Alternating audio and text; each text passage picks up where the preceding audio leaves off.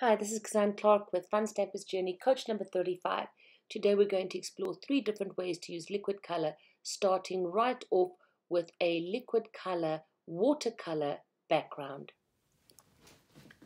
This technique using Fun Stampers Journey liquid color requires cling wrap or saran wrap, just the regular sandwich wrap, as well as obviously Fun Stampers Journey liquid colors. Today I'm using Catalina Splash, Lovely Blue, and Lavender Fusion. And I'm working on my Fun Stampers Journey self-healing cutting mat because it has these lovely guidelines, and one of my panels is a 3.5 by 5 inch white panel, which I'm using regular whipped cream cardstock.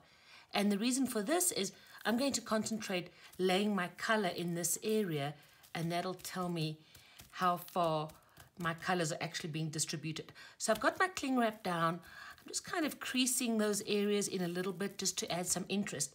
And the look we're going for here is a fabulous watercolor effect. And this is why liquid colors is perfect for that. So I'm going to start off with just 1 or 2 little dabs in my area over here of the Catalina Splash. Don't worry about getting too much on there.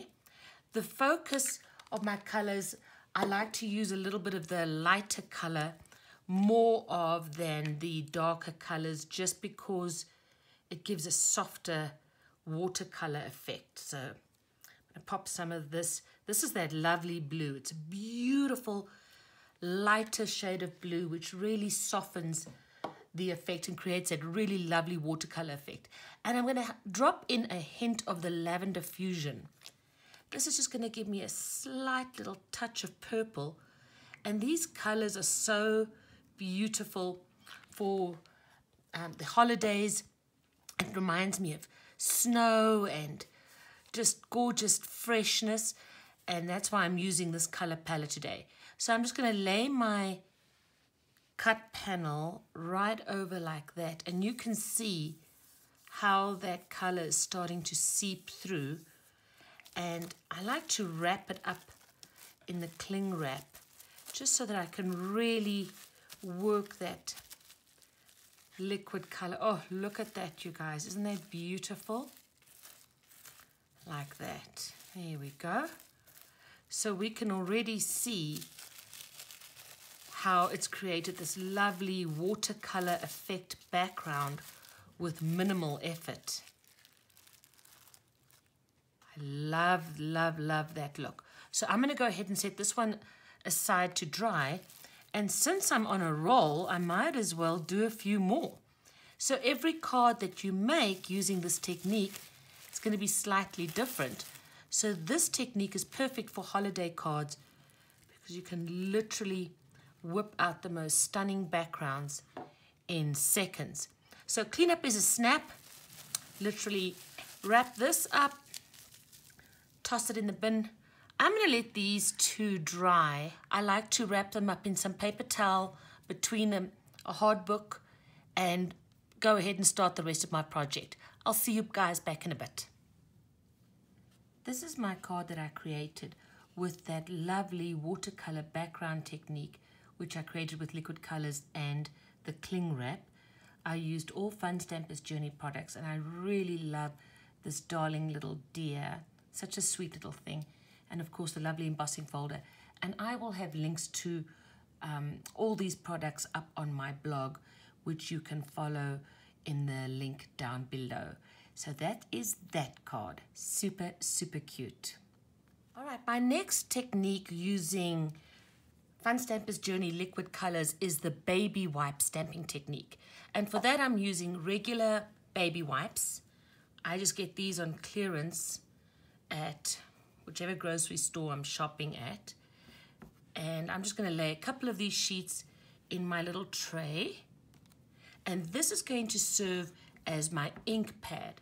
So today's colors that I'm using are banana cream, orange creamsicle, and candy apple.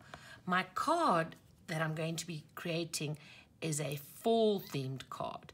So these are lovely fall colors. I'm starting off with my candy apple, just a couple of little drops like that.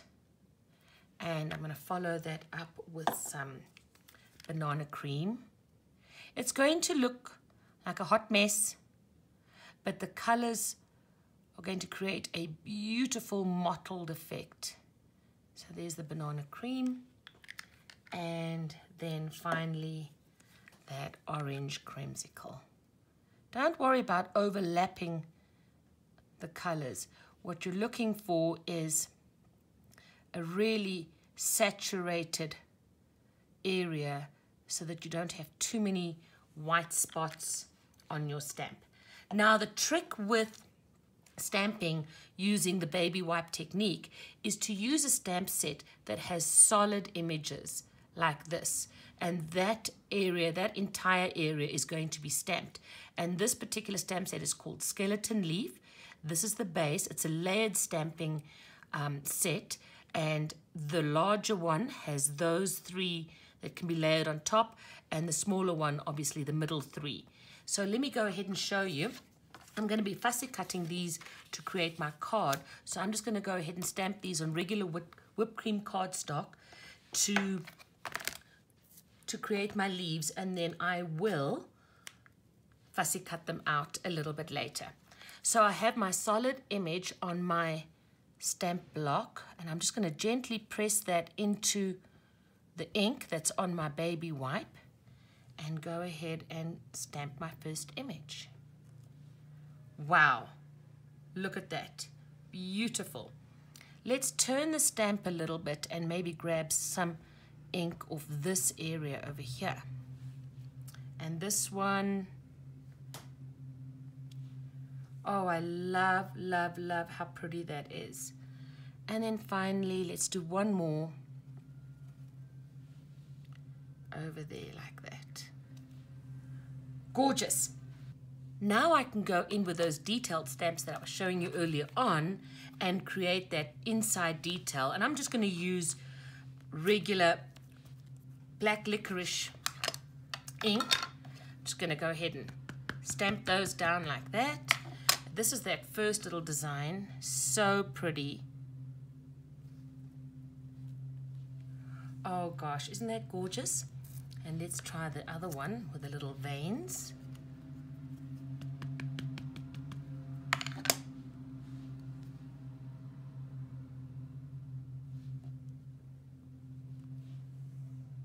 Lovely. All right, I'm going to go ahead and stamp the other three, assemble my card, and I'll be right back with the finished product. Here is my final product using the leaves from that baby wipe technique.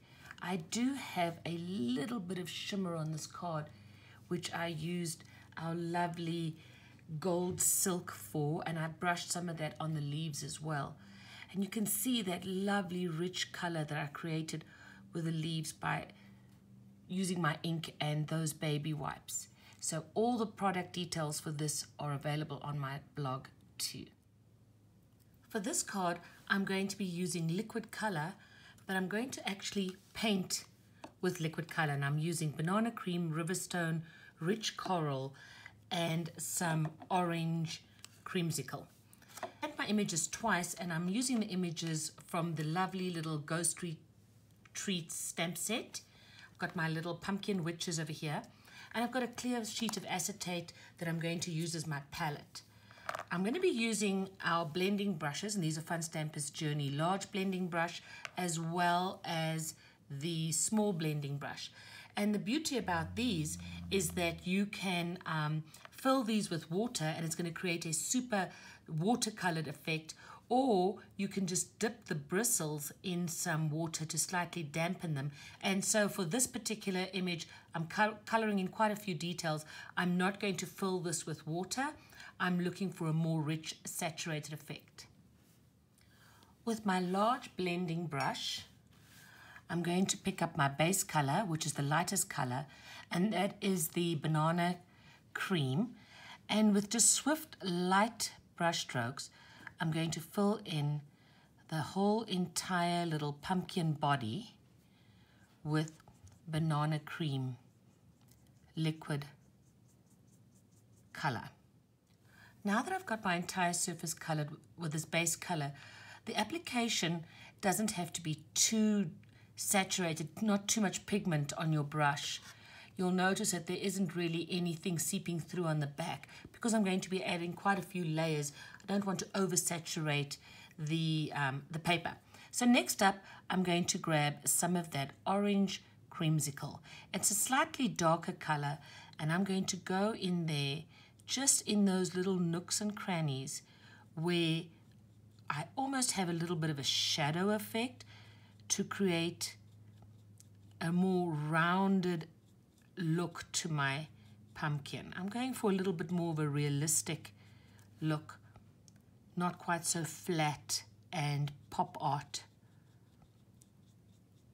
Notice my brush strokes are short and swift, and once again I'm not oversaturating my paper.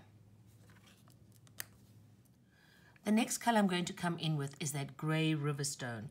This is going to create a little bit of a shadow effect, so I'm really going to concentrate on only adding this color where there are deep little crevices on my little stamp images.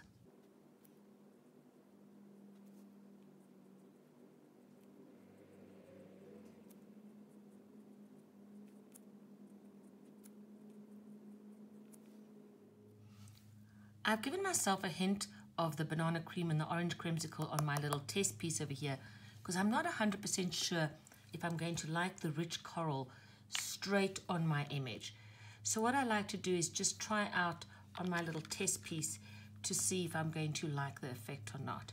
Now remember, when you're first applying the liquid color, it is going to be darker and then dry slightly lighter. So I'm going to give this a few seconds to see if I like the rich color, the rich red coral on top of my orange. Okay, I've left this for about 20 seconds to dry, and I'm thinking that that rich red is still too bright for the look that I'm going for. I'm going for a more vintage style look. So I'm going to tone down this rich coral with some of my banana cream. I'm just simply mixing the colors together. And this is giving me a deeper orange, quite a lot deeper than that orange creamsicle. So let me go ahead and apply that. And I think I really like that look more than the rich coral. And so I'm still in shadow mode over here. So still trying to create that really three-dimensional or rounded look on my pumpkin, where the highlights of the pumpkin, the roundest part of the pumpkin, are lighter, as we can see with that color over there. And then as we get into those nooks and crannies, we're creating deeper shadowy effects. Shadowy. I don't think shadow is a word. Shadowy effects.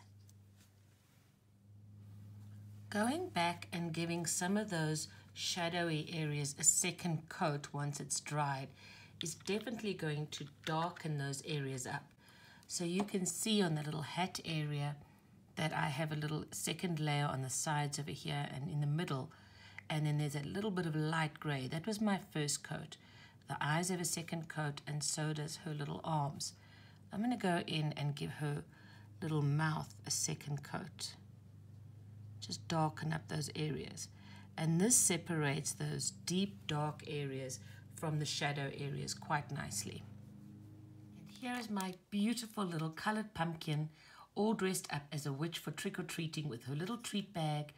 I've got it attached to a tag with lovely embellishments, beautiful ribbon, and of course delicious little treats ready to be given out at Halloween. Thanks so much for joining me, everybody. Please feel free to leave a comment below. I love your feedback. You can also reach me at kazanclark@gmail.com, on my website at kazanclark.com, or on my Fun Stampers Journey website, funstampersjourney.com/Kazan. Have a great day.